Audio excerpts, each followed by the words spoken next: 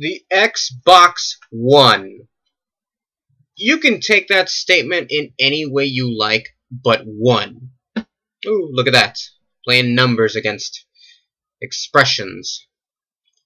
This console and its reveal, its unveiling, just proved to everyone, practically everyone, that Microsoft has officially committed seppuku. Microsoft just slit itself in the throat by unveiling this console, and here's why. The good news, which, to tell you the truth, it could not be further from the actual truth. You know, that is actually far from what we have to deal with now. The good news is that it's not going to be always connected, always required. The bad news is it's become worse. Where to begin? Oh, Microsoft, why did you do this? Why did you destroy your... It's like the company has now put itself in a state of disrepair with the relationship between them and whatever audience they were intended to go for. I watched this entire press conference for about an hour and 10 minutes of what it was worth, and it absolutely brought nothing new to the table. I gave Sony a lot of shit for trying to be a new machine with the same problems, and everyone's given Nintendo shit for being lackluster and simply trying to monetize on Let's Plays.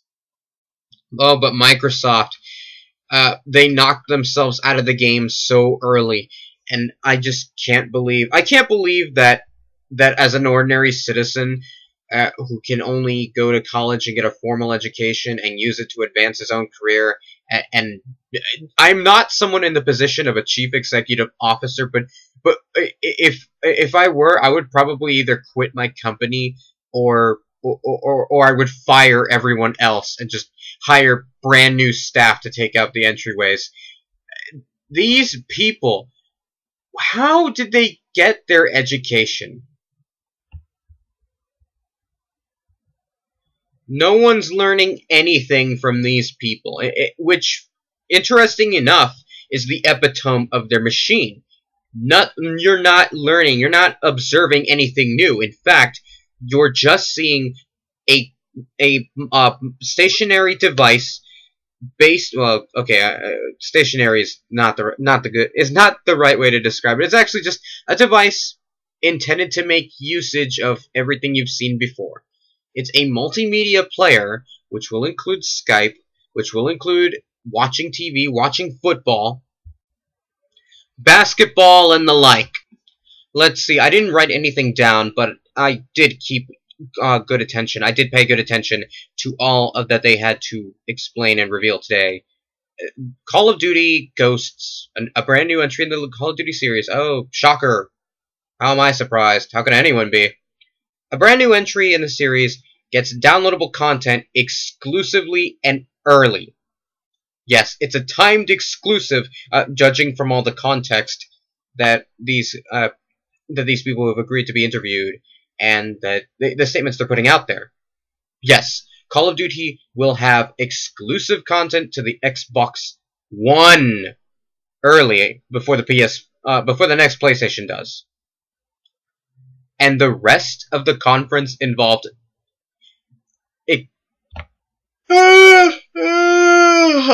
sorry, I'm yawning so much. It's fucking nighttime where I am, and I want to sleep, but I can't without getting this out of my head.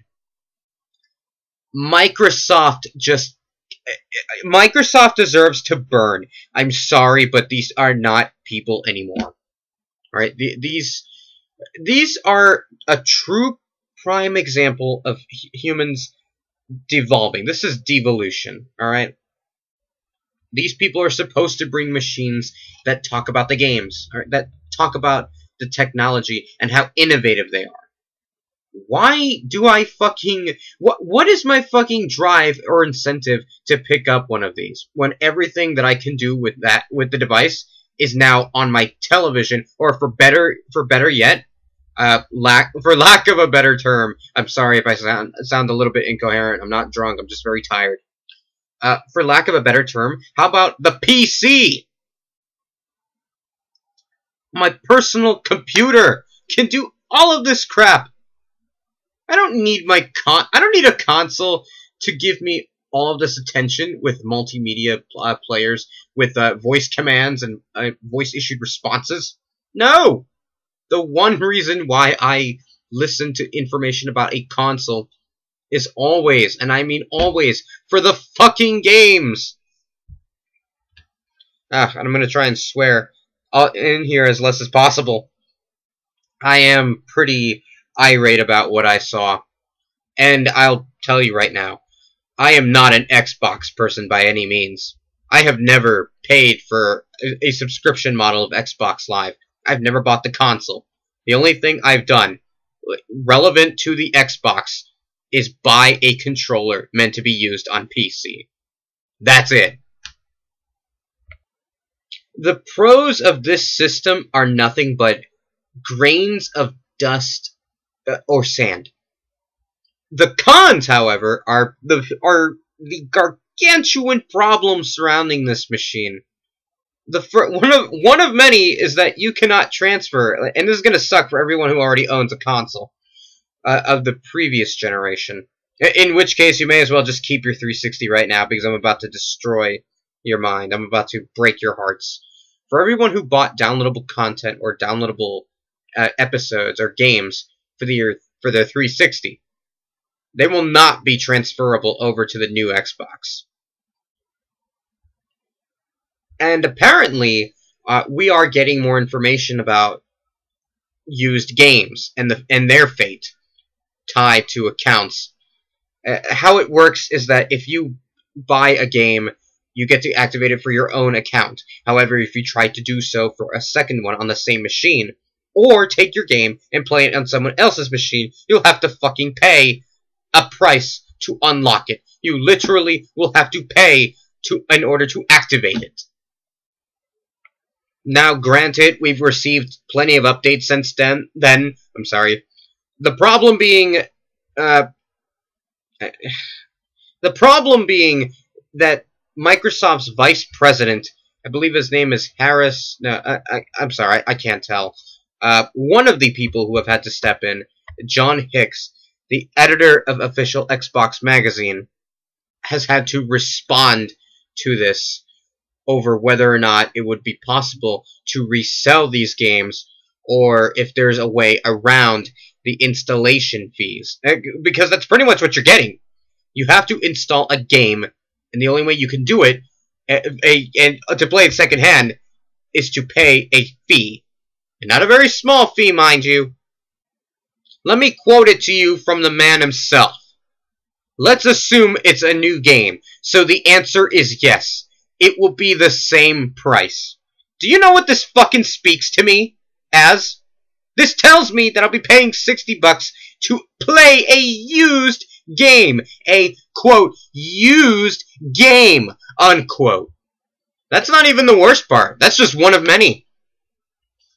Next issue at hand involves the Kinect. Yes, that atrocity is back again. That abomination of a response-based device is back to annoy the hell out of everyone.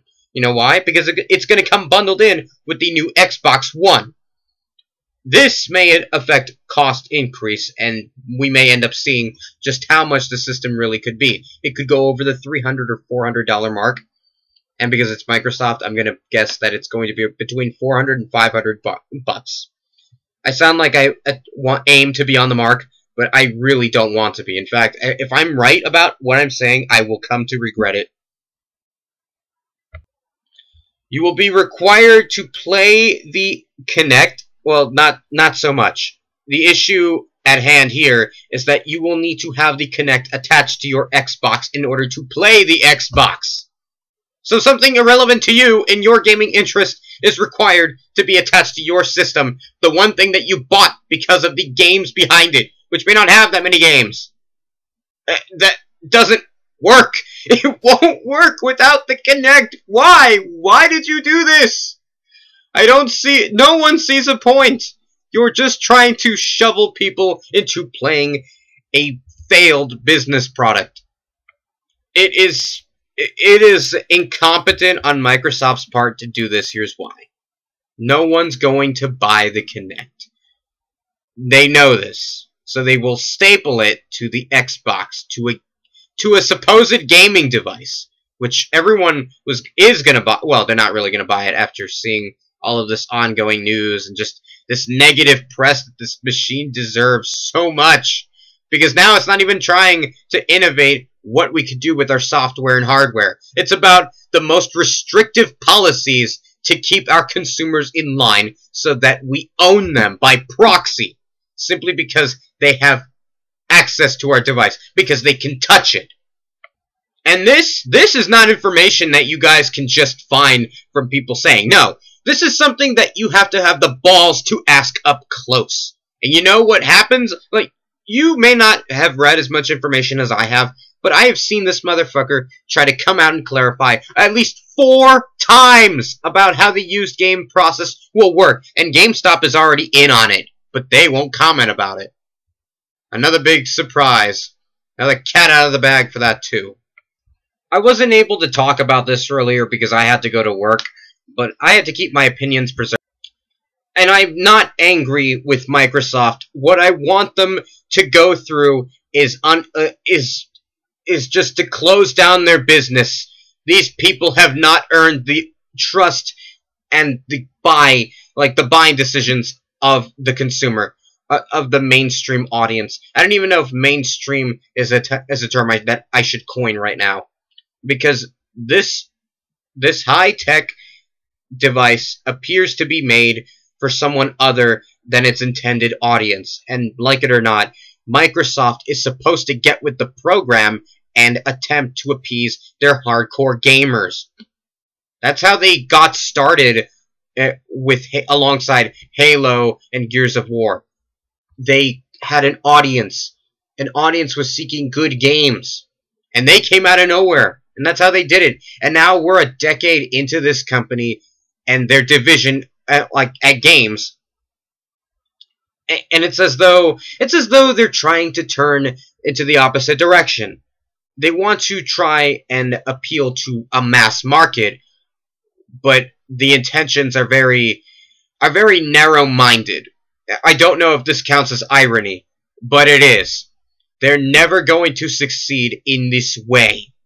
And honestly, I shouldn't have to explain any more than I already have. I've given you like 3 pieces of just self-destructive conclusions on Microsoft's part. Okay, but I'll give you another piece, just because I'm awesome and I'm also angry about it. The trailers presented for FIFA, for Call of Duty, for another racing game that I can't seem to recall at the very moment.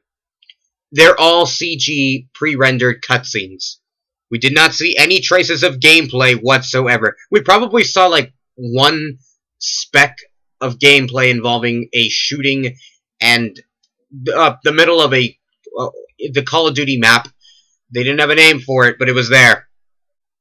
We saw someone get shot, hit on target, and that's it.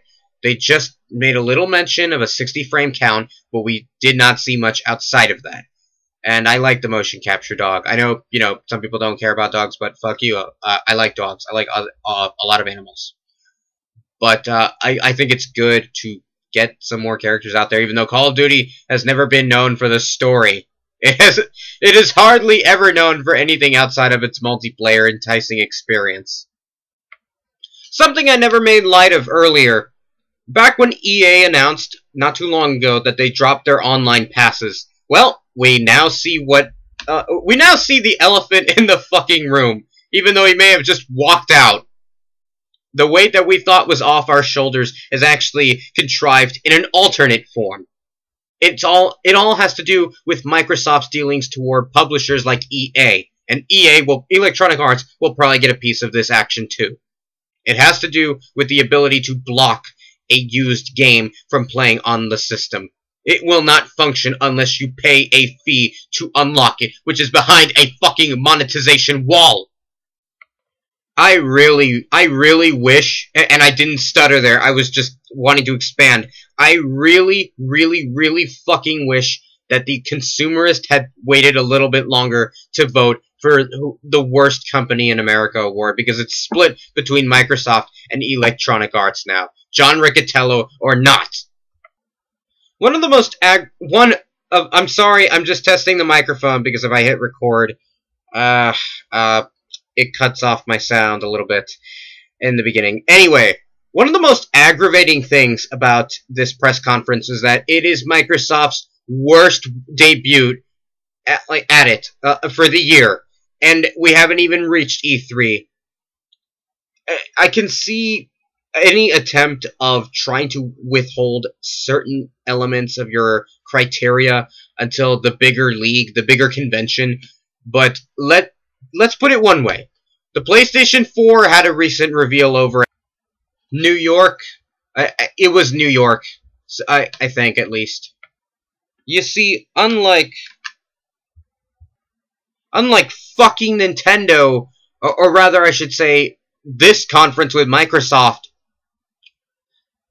Sony didn't include restrictive practices in their initial debut.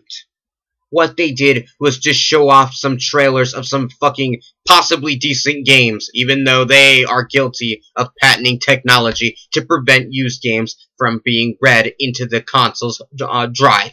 Yeah, I'm keeping an eye on them too. Oh, but Nintendo, if there has ever been one time where your opponent has a weakness wide open in the form of a window, it's this. Alright, the Wii U is selling horribly and is doing bad, but here's Nintendo's opportunity to step in and make themselves look better in the spotlight. If not, then it's all Sony. Or better yet, it's all PC. Because console gaming seems to be dead in the water from all the news surrounding this generation. You can't clear the air with this one. You can't cut the mist. No, sir. At the end of all of this, I do not care about a next generation Xbox, whatever the number is now. It's not a 720, and this system, this machine is obviously 359 steps back. Kudos to whoever thought of it first. This reveal was a disaster waiting to happen. And I'm seeing everyone online complain about it, and I'm glad I'm not the only one. This Xbox, and this Xbox on its own merits. The cons obviously outweigh the pros. In fact, it destroys the fucking scale because of how self-absorbed Microsoft has become. And if Sony somehow, I don't know, creates a twist in all of this, which makes them look just as bad, just as hardly irresponsible, then I'm just going to stick to my PC gaming. You know what? I'm going to pledge to my own audience and to whoever. I mean, if you deeply respect what I do, despite the fact that I don't show up as often as I do, sorry. If you like my content and if you're happy to have me around, I would at least like to pledge to you, and I would like to ask you, more importantly, not to buy this system. If it can be, and not that it hasn't been verified, it's been checked down from top to bottom. We've been making a big deal about this since the inception of the online requirement, supposed myth. But if this is Microsoft's finalized plan, if the publisher actually intends to go this indiscriminatory route between gamers, the media, and mistrust, I will ask my audience right now not to buy the new Xbox One. And I'm not going to tell them what console to buy, but I am going to tell them that I will set an example. I will not purchase this possibly $400 to $500 bundle. No. I don't need Kinect, and I don't need you. I don't need this publisher telling me that what I own actually controls me, and it usurps me every moment I come in contact with it. No. Fuck you people. You're out of the game. You either get with the fucking program, or you get out. It sounds like you'll be taking option 2 from here on out. On the plus side of things, there's always the possibility of praising the Ouya in the Valve Steam box. You know, it just seems to be the big three that have a problem getting on task, on target, with the people they want to try and sell their machine to. I think I will just keep my PS3 and maybe pick up a 360, likely used, as long as the profits don't go toward this malfunctioning publisher of an establishment. I think I'm going to take gaming one day at a time and just try to have the most fun I can get out of it. Because unfortunately, we have to discuss the legal ramifications and the politics surrounding each and every individual decision that's at our own expense, mind you. Now, as much as some people, like myself, have been bashing Microsoft head-on to near bludgeoning death, I'm not going to give them the benefit of the doubt. Not this time. But I'm not going to completely eliminate them either. I say this because everyone else wants to give them an opportunity. E3 will be the definitive outcome for sure. Either this publisher will end up making their own bed and making their own coffin, or they will just barely get by. It will be luck of some sort. The games they have, their exclusivity could be the deciding factor. Alright, and this video has probably not been worth the attention I actually gave it. I was going to buy this console until I actually learned about everything that happened. From an hour stream, like, why was this stream an hour? It's not about being perfect. It's about being asinine compared to the previous performance expectations of others, including Microsoft's own. But this isn't even a step up from how shitty their E3 press conferences usually are. No, this is something far worse because of the attempted hype trying to surround it. Attempted but failed hype. Alright, I'm done talking about this. Unless there's something else I've missed. I'll probably note it in a future video or in annotations. Or, you know what? Converse with me. Alright? Tell me whatever it is I've neglected to mention. Microsoft, and talking about them right now, makes me feel very disgusted. I'm going to sleep. It's late for me. So, good night, ladies and germs. And I hope one day we can have a conversation about gaming that doesn't include anything controversial. And if it is controversial, it's got to be the fun type.